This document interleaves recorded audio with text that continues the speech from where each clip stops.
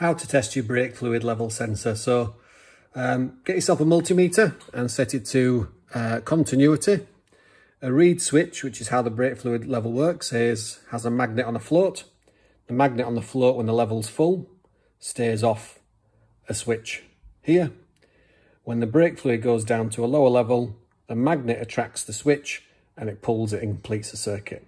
Completing that circuit sends power through the reed switch and off to your dashboard to turn on your dashboard warning symbol, which could be any of those depending on your make and model.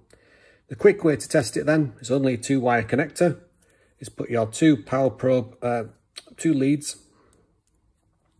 into the 2 contacts, and when the circuit is complete with the warning light on, it should go off. And when the reservoir's full, so if I tip it upside down, the circuit should be open circuit. So I can confirm that reed switch works and the brake fluid level sensor functions okay. Hope that makes sense, and I'll see you in the next one.